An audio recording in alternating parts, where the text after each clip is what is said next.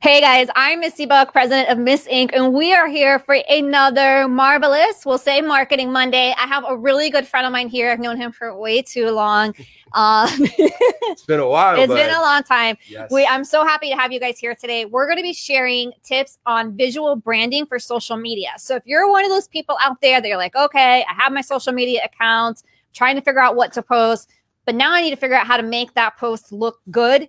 These are your guys, all right? These are the people that we're going to talk to today. We're going to get some tips from them to help you really explode your social media growth using their visual branding tips. But first, I'm going to let them introduce yourselves. So we got Berrios here. He is the founder of Wolf Clan Media, all right? And then we have Victor over here. Goza? Goza. I don't know. Sorry. Gringa over here.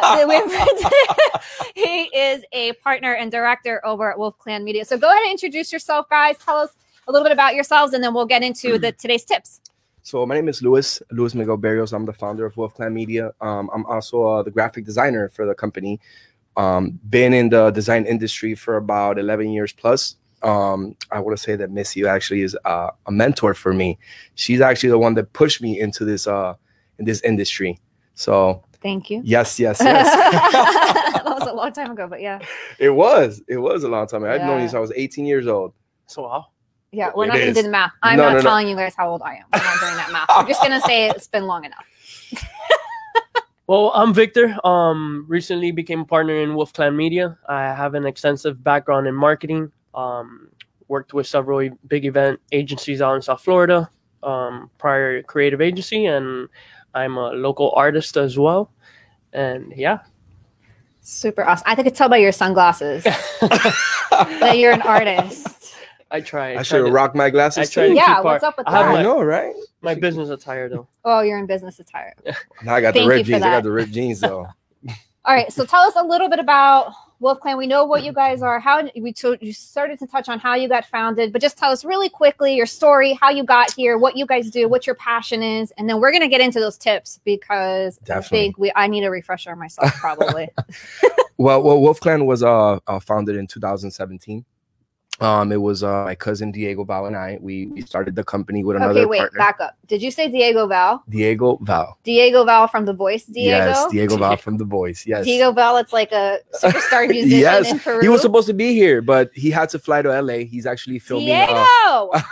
What are you doing to me? He needs to get back to Miami and to work. He's in LA. Yes, he's in LA filming a movie right now. For our little show. Okay, when you come back to Miami, Diego, you're coming on this show. Sorry. So we started the company back in 2017. Like any other business, it was rough at the beginning. You know, he had to travel to Peru to film a novela with a soap opera, and he left me here running the company. So it was a little bit rough. He had to step down. I continued the company, and eventually it outgrew. We started with the nightlife industry, where we're doing flyers and digital stuff for like a bunch of DJs and artists and all that stuff. And now we're here. Now we're here after so long, you know, hard work. You know what I mean? Owning a business is not easy. You were sending me stuff at 1 o'clock in the morning last night. I'm like, does this guy sleep? Like, what's the deal with that? I flew in from New York yesterday, and at like 9 a.m. I took a nap, got back up at night, and started working. That's how it is. You can grind at that hour. At my age, which again I'm not revealing, you can't. So, even if, never mind, I'm not going to get into that. So anyhow, all right. So we got to hear these tips. So visual branding. Let's start off, both of you. What's your top tip for? Let's pick Instagram because that's a super popular app, right? Most people are on that one and they use that one. Oh my God, I'm getting stared at by the Miller brothers right now. This is not creepy at all. I wish you guys could see behind the scenes.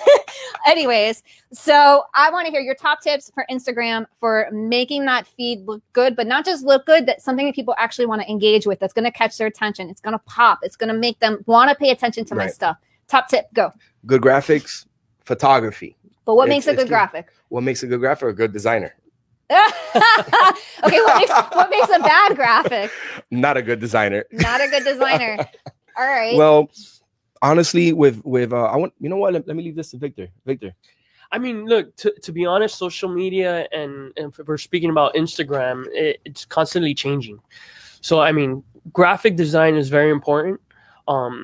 I think we should later talk about the engagement and how that works, because without that, your post won't reach anywhere. Right. But I mean, look, I'm a fan of very simple content when you're creating a graphic design. You know, not too wordy. You obviously can't word it too much on social media either. So if you want to boost it and whatnot, right, it has to be under a certain percentage.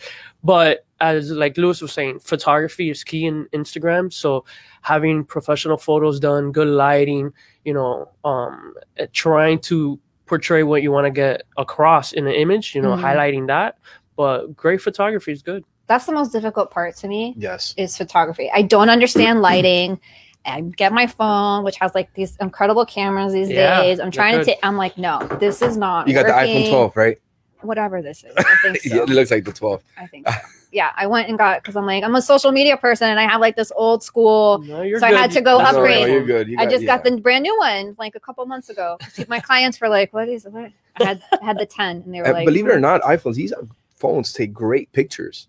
Yeah, but when you're trying to take one of yourself, okay, so like, how can I take better selfies? How can you take better selfies? How about you don't take selfies? Yeah. No, I'm kidding. I mean, honestly, I would prefer not to. Look, right. I wish I didn't have to take a picture, period. It's the thing is, if you're using selfies for your Instagram for a business, yeah. I mean, no. The best, to me, the best content is the ones that you're not posing for. You know, like candid shots. Candid shots. Yeah. Candid shots are the best type of shots, you know, for social media. I think those are best. Yeah, I agree with you there. I would definitely agree with you there because people like to see. I think sometimes those like posed ones come off so stiff, right? And so they want to get a feel for who you are, and sometimes that can happen, like when you're in the moment and you're moving or whatever it is. Unless you're like me and you're really animated, and then your photos are always blurred because you don't stop moving. people like to know about the person, like their background, their stories, or what they do, so they relate to a candid shot, you know, versus, you know. Posing is great. Also, it depends what you're trying to promote. Right. But it depends. All right, I'm going to ask you for a favor. Yes. One of you. I want to demonstrate, really demonstrate what candid versus posed is. Posing. This is the king of posing, right?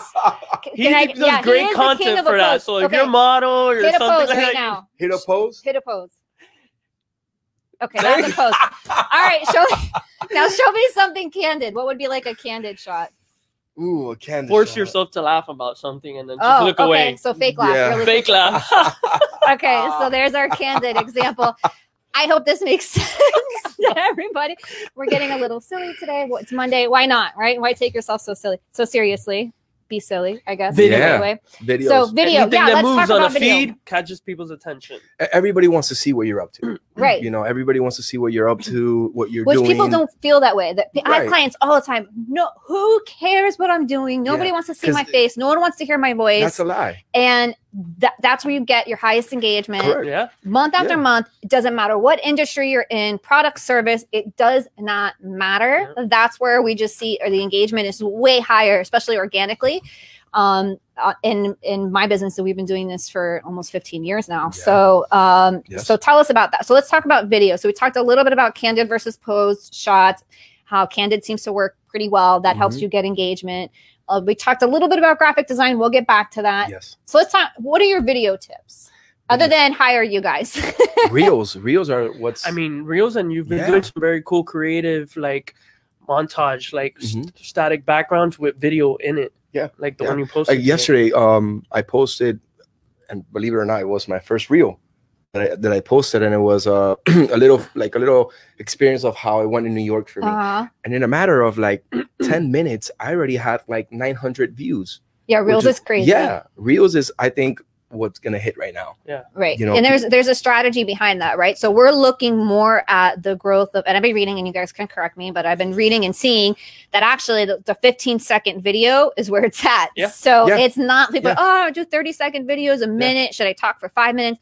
15 seconds. Yeah. How do you accomplish what you want to accomplish in 15 seconds? How do you guys help people do that? I mean, look, to be honest, Reels are a challenge. So as we were talking about different strategies with different clients, is, you know, now people could post on their feed, people could, you know, take pictures with their phone, but now it's been going to where Reels is you're directing. Yeah. You're transitioning content. There could be days of video that you do chopped up into 15 seconds. Right. You know, yes, you could do one in one sitting, But again, it's like directing. Like, look, there's like styles that I feel like they're out there in the internet. There's got to be like some like tip for like, what is this called when they do this? Exactly. What is this called when they do this? Yeah. There's like different. I mean, it can take, correct me if I'm wrong, but like my experience, and people think, oh, okay, 15-second video, no big deal. But I'm like, actually, those are the hardest videos to create. It can take like 2 hours to do a 15-second. No, and like to 30-second reel, right? Because especially if you're piecing together content, and the music, and the sound that goes with it is very important too. It took me like, I think, 5 tries before I got it. Because then I'll post it. Oh, I forgot the music. Oh, I forgot the No, it takes a like while. It's practice. Editing, and that's what I think makes that so challenging. So if you're going to use something like Reels, which is similar to like TikTok videos, like stories, but a little bit more on steroids, I guess you could say. If you're familiar with that, because a lot of our audiences are, basic skills.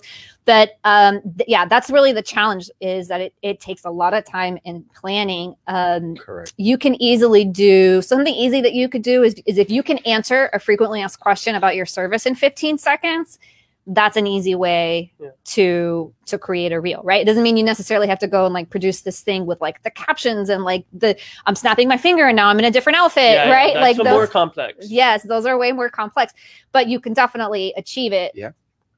In those 15-second videos, 100%. Right? Yes. Right. So, all right. So, first of all, before we continue, what is this defense tea thing that you brought? Defense tea. So defense tea is a natural organic tea. Okay. It's actually from one of our clients. Very can you please try it? You got to try it on. I would love to, and I will try it and make a video for you later. I cannot try it now because I do intermittent fasting and my window has not opened yet. So they're natural teas. They're really good. Sorry. It's funny. But look at the ingredients. Water. I'm not a nutritionist, obviously, but water, dried elderberries, honey, organic beetroot powder, and sorrel. That's it. Yeah. That's amazing. Yeah. Because a lot of times you pick up these natural. No, this is natural. These natural things at Whole Foods, and I'm like, sorbic acid, yellow food. What? I'm very picky when it comes to that, But these teas are incredible. It's funny when we actually just did a video for them too, because we create content for them. But the teas are one of your clients. They are one of our clients. It's not just something that you love and that you're getting paid to rep. Yeah, there you go. There you go. Free publicity. You can thank your boys over here. So, all right. So we have some tips for candid versus post shots. We talked a little bit about videos, reels. When someone's going to come do a photo and video shoot with you guys, what are the things that you ask in order to know, how do I make this video and this photo shoot hit home so that it matches their branding, their personality, their messaging, their voice, their vision, all these things? So how do you do that? So for example, I'll give you a perfect example. The trip that I just had, that it was in New York. I flew down there for a photo shoot for one of our artists. What I usually do is I have them choose 3 outfits, correct? 3 outfits that they think will look good. They send it to me. I look at them. We'll go over them. Smart. Yeah, absolutely. We're going to do this, by the way. We have to. I need a photo and video shoot. So that's what I did, So they came to my hotel. We put all their clothes on the bed, and then that's how I look. All right. So this style is for this style is for that. For example, for her, one of the outfits, we did it in Times Square. Then another outfit, we went to Central Park. The other outfit, we went to Bryant Park. Another one by the Empire State. But you guys help people pick outfits. To me, that's the most intimidating part. Is I don't know what to wear that's going to look good. We're speaking about Tori. She's an artist, like a painter, and she's very behind the scenes. Yeah, right. Like she only puts up her art. Right. Like there was a point we didn't know if it was a male or female. Correct. Behind this, and now she's like, okay. She reached out to Wolf Clan, and she's like, look, I need to put my image out as well. So we're not only doing her branding for like her logo, which was created with Wolf Clan, we're creating her image, her brand as well. So it definitely is important. Our main focus is to help our clients grow their brand. Right. You know what I mean? And then it's either from doing promo videos to photography to managing their social media to events to helping them, with their style. Like I have a DJ that we manage, and for example, with him, he doesn't like to post on social media. Yeah. So I have to be on him and tell him, Joey, by the way, if you're watching, Joey, sorry, Joey Tracks, I'm putting you on the spot. you know, we like to help our clients, you know, with their style too, because believe it or not, style is very right now important and key. People like to see you well dressed. They want to see that on social media. Well, they want to see your personality. They want to see your right? personality. I mean, correct. I mean, sometimes I'll take like really silly photos and my hair is a hot mess and they turn out fine. And people are like, okay, that's still Misty, because I mean, half the time I'm a mess. I'm just not going to lie. Like, it's just, it is what it is. I'm busy working. I'm not worried about my hair, you know, but sometimes, yeah, you want those professional looking photos where, because believe it or not, that's like, for example, for DJs, that's what's going to get them gigs. I mean, look, not only for DJs, I think one of the, and here's like a little insider thing. So Wolf Clan, you know, wolves usually travel in packs, right? So one of the, I think the strongest features that Wolf Clan has is we're really good at creating packages. So every business needs a package. So if someone's out there listening to like, okay, what do I need to do social media, do some stuff, consistency and a routine. So you should start with your own package. Like, I'm gonna post once a week a feed, and then once a month I'm gonna do a reel, an attempt to do that. Once they get in that routine, you know, they could then travel to 2 posts a week or something like that. I agree with you. We always say start small. Yeah, we offer that to our clients. So we tell them, look, we're going to create you a package. This is what we're going to do. And from there we transition, and either we try to teach them and they learn how they could start doing more of it themselves, because more is better. I love that. So you guys do products, you work with DJs. What other kind of businesses do you work with? Restaurants, barbershops, attorneys. Okay. We're also now getting into the entertainment, correct? Entertainment, manage artists, as well as what else do we do? We do a lot of stuff. I mean, look, we do a lot of stuff. I see that. Photography. Yeah, I don't think there's a client that we've ever turned away. You know, so we pretty much could cater to any business. I love it. I love it. I love it. All right, so visual branding. Canva's really big right now, right? Really popular. I'm not going to lie. We use that a lot for designs, for graphic design. We use that a lot. We do. Because it's simple, right? So if somebody doesn't necessarily, they're just starting out, right? And a lot of our viewers might be just starting out, or they might be more of like in a DIY type of a space. So Canva's a good option for them. So what are some design mistakes to avoid? You mentioned too much text, which I agree with, right? Not just for boosting and advertising purposes, but just no one's probably going to read all of that, right? What are some other mistakes to avoid if you're doing a DIY graphic for social media? I think motion flyers are actually very popular too. Motion flyers, something, you know, like that's something that moves. Something that moves. Because it catches like a sticker. Correct. It catches the client's attention. Right. Like he mentioned text. When I scroll down Instagram and I see something with a lot of text, I just keep going. I don't want to read. Right. I want to see. Right. You know what I mean? Right. So I think a motion flyer would be pretty cool too. A motion flyer. Yeah. Motion flyers. Yeah, those are good. Okay. And like, so other than text, like what are other design mistakes that you see people make? So let's see, Victor, maybe you can answer that since you're the I mean, again, I artist. think from a standpoint of design, it's I mean, I think if we role play, like, what are you trying to advertise is what you're saying. Because if you're an influencer and it's your organic content, it's just organic stuff. Right. If you are promoting a brand like this, I would just put the logo down in the bottom right, and I'll be talking more about the product, showing the product, you know, stuff like that. Right. But sometimes you don't even need to put a logo. You just make sure you focus on this and then blur yourself in the background, and that's a great shot there. Right. You know. And then, but a lot of people though, like, so for instance, we try to get creative. I'll give you an example in our agency. So sometimes we're trying to draw traffic to a blog post, right? Because it has really good content in there. It's answering a question or it's fulfilling a need. And we want to share that on Instagram. It's not as easy to do that blog post because you can't share links in the captions. And so we'll create a graphic that's about the blog post. So what would you do in that kind of situation? I would just make sure the blog post has a very exciting title. And I would get a picture that resonates to that blog post, and then I would put the title right there. So it's something like very catchy, like perfect. How to make $1 million in 1 hour. Right. Oh, okay. Like, now I'm gonna go to the bio and take the time to tap the link and all that stuff. Yeah, exactly. So I love that. I love that idea because people, I think, again, we're thinking about like not just everybody has this budget. Sometimes they want to do things on their own, or they have a staff that they can do it. And so these are tips that I think are going to really help some people who are trying to figure out, okay, I do want to actually bring more content to this, or we want an award or whatever it is.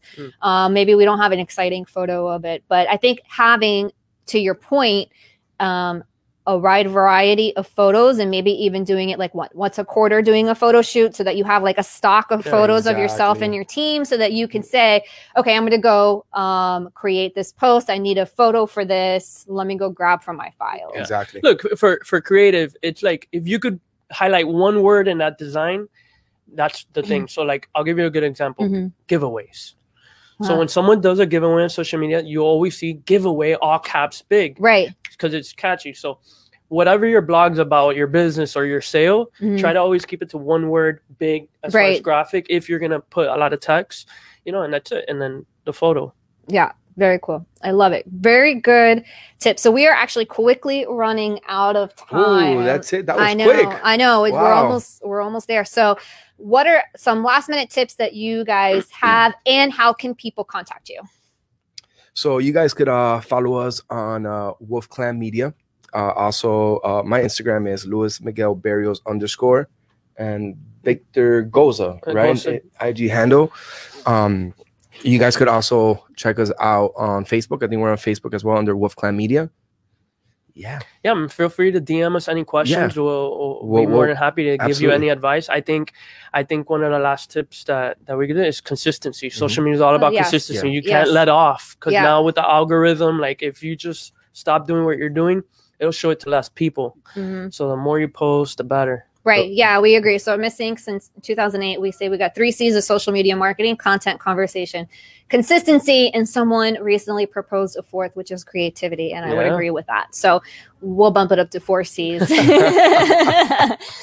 so I want to thank you guys for being here today. You guys have questions, you need photos, you need graphics, you need videos. These are the guys to see. They've been in the game for a while. As you can see, they know what they're talking about. Definitely want to go with you guys about my own photo shoot and video shoot of what I don't know yet, but we'll figure it out. I feel like I need it. If you need art, I'm your guy. And art. What kind of art? So I do acrylic on canvas, but I paint pretty much anything. So you can be like commissioned. I'm all commissioned right now. Wow. Yeah. Also very Victor good Goza on Instagram. By the way, I own like 5 paintings. Yeah, he has his gallery. I have a gallery in my apartment. The Victor Goza gallery in my apartment. Yes. Do you host like wine and cheese events or something? Oh, we could do it. Definitely. We could do that. Let's definitely do it. Okay. All right. Well, thanks again. We want to thank Defense T for, you're not really a sponsor of the show, but we'll just say thanks for being here, because you're kind of here too. Diego, we missed you, man. Hope you're having a good time in LA. I want to thank Luis and I want to thank Victor for being my guest today. We'll see you next week for another Marketing Monday. If you have any questions, please feel free to put them in the comments, contact me directly. Or if you have something you want to add to the conversation, you want to be a guest on the show, please feel free to reach out to me as well. So I hope you guys have an awesome week, and we will see you again next week for another Marketing Monday. Thanks again, guys. Thank you.